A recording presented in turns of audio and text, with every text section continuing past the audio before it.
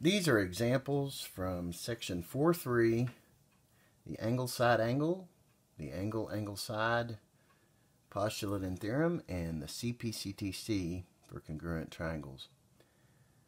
Example 1. Which two triangles are congruent by the angle side angle congruence postulate? We have three triangles here. Triangle USV, triangle EON, and triangle TWA. They want to know which two triangles we can use the ASA congruence postulate with. Notice that in ASA, the side is included between the two angles. So going through these three triangles, notice that triangle SUV has two angles marked with a side included marked. Triangle EON has two angles marked with a side included marked. But in triangle TWA, the two angles marked, the side between them is not marked. The side outside of that, it's non-included. So this is the triangle we will not be using. So triangle TWA is not used, first of all. Then when naming these two triangles, we need to make sure everything corresponds. So I'm going to start with triangle SUV or VUS or VSU. It doesn't really matter how you start. I'm going to start with triangle USV and state that it's congruent to this triangle, making sure that each vertex is corresponding. U comes first. U has one arc on it, so it corresponds with vertex E. So triangle E. Next we have S. S is the vertex with no mark on it, so that would be N, corresponds with N. And then finally V has two arcs on it, so it would be the O here. So we have triangle USV is congruent to triangle ENO by the ASA, or angle side angle, congruence postulate.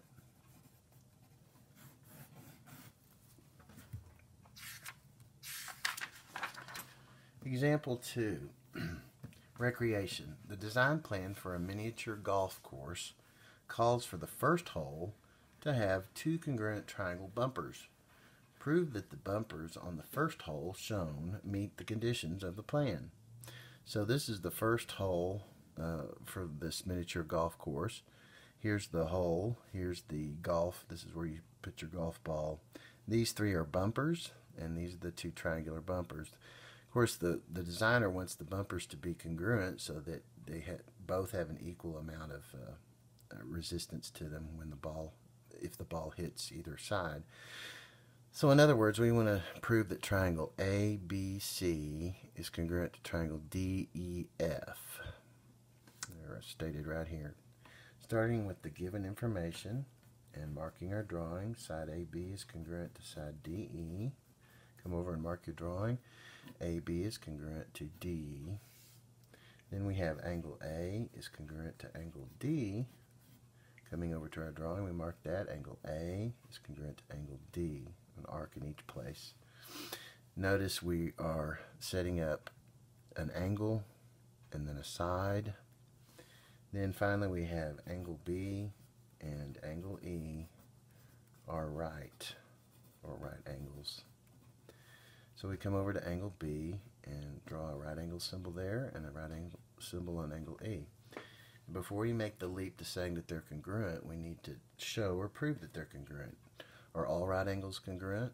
Yes, they are, by the right angles congruence theorem. So we say angle B is congruent to angle E now by the right angles congruence theorem. Or simply, right angles are congruent. All of this information was given to us. So now we know these two are congruent. If you'll notice, in both triangles we have an angle, we have two angles marked, and the side included between those two angles in both situations. So we're obviously going to use the angle side angle congruence postulate here. So now we have enough information to show the two triangles are congruent. So we state finally that the triangle ABC is congruent to triangle DEF by the angle side angle congruence postulate. And we are done with the proof. the two triangular bumpers are congruent indeed. Example 3. Prove that the two triangles given are congruent using the angle-angle-side theorem. The angle-angle-side theorem, congruence theorem. We have two triangles here sharing one side. We're given that angle M is congruent to angle K. Come over and mark your drawing. M and K are congruent. Then we have side WM is parallel to side RK. So we come over here to WM and draw a parallel symbol there, and parallel to RK, parallel symbol here. And this is all given to us.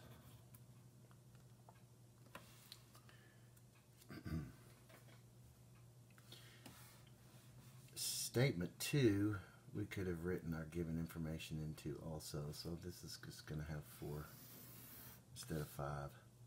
I just put all the given in one statement, which is perfectly fine to do. Okay, so we have two parallel sides and we have two angles showing that they're congruent. We only have one pair of angles showing congruent, so we need to decide kind of what direction we need to go if we're going to use AAS. We need the side not to be in between the two angles that we find. So this angle, we could either use this angle or that angle in this top triangle. And as long as we use this side right over here away from this angle, it will be non-included. So it's pretty obvious by now, you know that when a side is being shared, many times we can use the reflexive property to show that it's congruent in one triangle as it is in the other. So let's go ahead and state that. WR, side WR, it's this right here, is congruent to, this side right here, is congruent to side RW.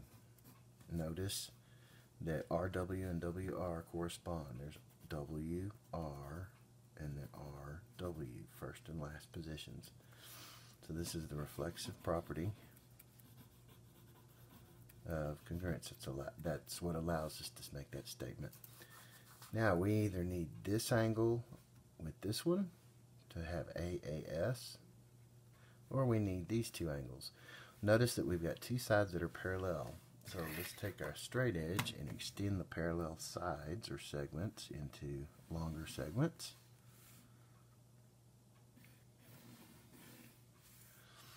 And then we need to decide which one of these lines or sides could be our transversal. If we let WR be our transversal, like this, and try to ignore these two, this is our transversal with our two parallel lines. Notice that we've got angle MWR and angle KRW are congruent to each other because these are alternate interior angles. One of them's on either side of the transversal, and they're both inside the parallel lines. And if the lines are parallel, then alternate interior angles are congruent. So we can now state that angle MWR is congruent to angle KRW. And that, again, is by the alternate interior angles theorem. Now we have what we need. We've got two angles marked and then a non-included side marked in the top triangle. Then we've got two angles marked and the non-included side of the second triangle down here. So now we can state that triangle WMR is congruent to triangle RKW by the angle-side congruence theorem.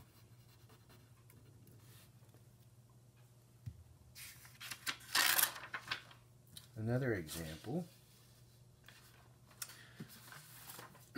This time we're trying to, instead of proving two triangles are congruent, we're trying to prove that two parts of those two triangles are congruent. So we start off like we normally do to proving any two triangles congruent. But near the end we're going to do something a little bit different. Prove that just two parts of the triangles are congruent. Given angle KBC is congruent to angle ACB, so come over here and mark angle KBC, that would be this angle here, is congruent to angle ACB, that's this one right here. So these two correspond and are congruent. Notice one has been rotated around to give us the other. The other part of the given information is angle K is congruent to angle A. So come over here, angle K is congruent to angle A. Now, we're trying to prove that KB is congruent to AC.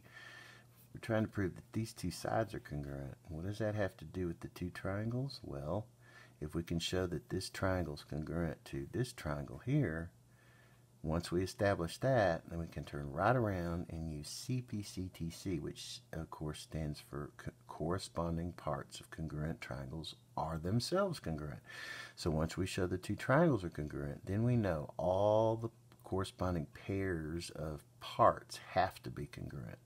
So once we state the triangles are congruent, then we can state that this side of this triangle is congruent to this side of that triangle. So this was given to us.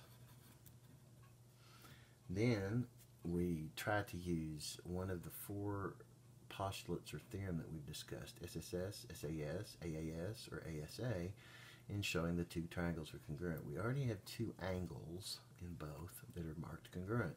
So we're not going to use SSS or SAS because one of them doesn't have any angles and the other one only has one angle. So it's either going to be ASA or AAS. Notice that we have two angles here, two angles here. If we use this, which we can't show yet that these two are congruent, that would be using ASA. So we're forced into using AAS, which is pretty convenient because CB is congruent to BC in the two triangles. So if we show that this is congruent to itself in the other triangle, we'll have angle, angle, side, angle, angle, side. So that's our plan.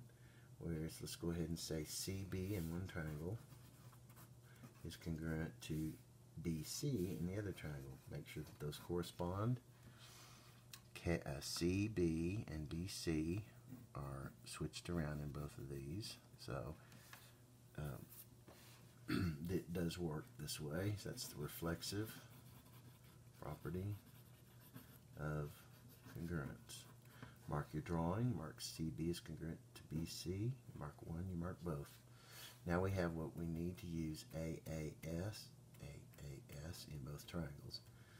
So we can now say triangle ACB is congruent to triangle KBC by the angle, angle, side congruence theorem. But normally we're finished at that point. We've proved two triangles are congruent. Here we want to show that two parts of the triangles are congruent. Two parts that we haven't shown yet. So now that we know that the two triangles are congruent, every single pair of sides and every single pair of angles have to be congruent. For instance, now that we've shown that these two triangles are congruent, angle KCB now has to be congruent to angle ABC because those correspond. Side CK has to be congruent to side BA. And what we're trying to prove, KB is congruent to AC, have to be congruent. So we can now say that KB is congruent to AC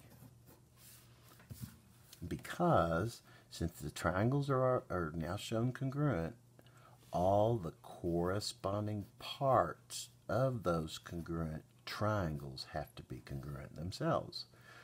The corresponding parts of congruent triangles must be congruent. CPCTC. In example 5, measurement. Thales, who was a Greek philosopher, is said to have developed a method to measure the distance to a ship at sea. he made a compass by nailing two sticks together. Okay, so here's a description of what he might have done. Here's a tower right on the shore. Here's the shore of the sea going this way. Here's a ship. And he wants to know what the distance is from the shore to that ship. And so he stood in a tower, something kind of like a lighthouse maybe, stood at the top of the tower, and he made a compass by nailing two sticks together. And he may have done something like this. Standing on top of the tower, he would hold one stick vertical and tilt the other until he could see the ship along the stick. So he would make sure that when he saw the ship off this direction, that angle was the same amount as when he found some landmark on the other side that had the same angle. So he made sure that these had the same angle. This one, he locates a tree, and that tree would be right here. So these two angles here and here, he made sure were congruent. He's standing on top of the tower. So once he does that, he knows that these two angles are congruent. He's going to find the distance between the ship and the shoreline where the tower is. So in proof style, we have given angle TRS, that's TRS is congruent to angle TRL, or excuse me, TRL and TRS are right angles because the tower stands at a right angle. We assume that it goes straight up in the air. So that's one of our given pieces of information. Angle TRS is congruent to angle RTL. That would be these two angles here and here. So TRS, angle RTS. So starting over here, we have angle RTS, this angle here, this angle right here. He made sure was the same as this other one over here, which is RTL. L is where the tree is. So these two angles are congruent, and that was given to us. It's right here. So I'm starting with the second part of the given in the proof. Then notice that the tower is one side of both triangles. TR in one triangle is congruent to TR in the other one because one's just been reflected. So side TR is congruent to side TR, and that's by the reflexive property of congruence. So we can mark that. I'm going to put two tick marks through there. So now we have these two angles and these two sides which are shared. We know that this is a right angle and this is a right angle from this first piece. So let's write that in there. Angle TRS, this part right here, and angle TRL are right angles. That was also given to us. Since they're right angles, they must be congruent by the right angles congruence theorem. So now we can state these two are congruent. Angle TRS is congruent to angle TRL by the right angles congruence theorem. So now we know these two angles are congruent, these two sides are congruent and being shared, and these two right angles are congruent to each other. So which postulate or theorem is that? That's ASA, angle, side, angle. So by the angle, side, angle congruence theorem, we can now state these two triangles that are being formed, that he formed, are congruent. Triangle RST, that's this one right here, RST, is congruent to triangle RLT. Once we know these two triangles are congruent, by CPCTC, corresponding parts of congruent triangles, we know that this distance here from R to L, which he can very easily measure because it's on the land, must be congruent to its corresponding part from the bottom of the tower at the shoreline over to the ship. And then he gets his measurement. That would be RL, RS. So RL is congruent to RS by corresponding parts of congruent triangles are congruent. So let's say he decided he measured off from the base of the tower to the tree was 100 feet. That would mean that he could show that it was 100 feet to the ship as long as he used that stick and made sure these two angles were the same.